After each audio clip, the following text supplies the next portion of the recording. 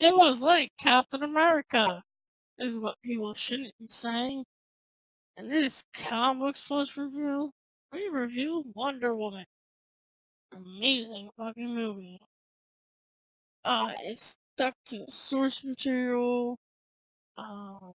It showed off how badass Wonder Woman was. And it proved that DC fucking movies finally knew what they were doing.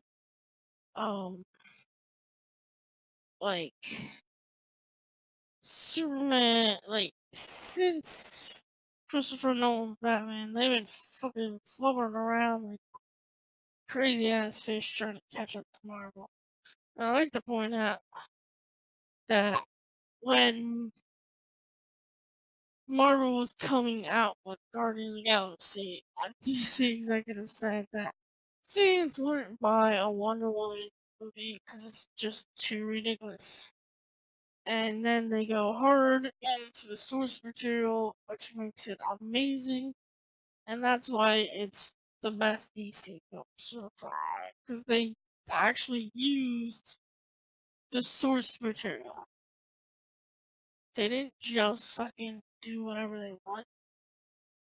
Like, they didn't make Superman Batman. And they didn't make Batman Ben Affleck. Yeah, so. I think it is an amazing movie.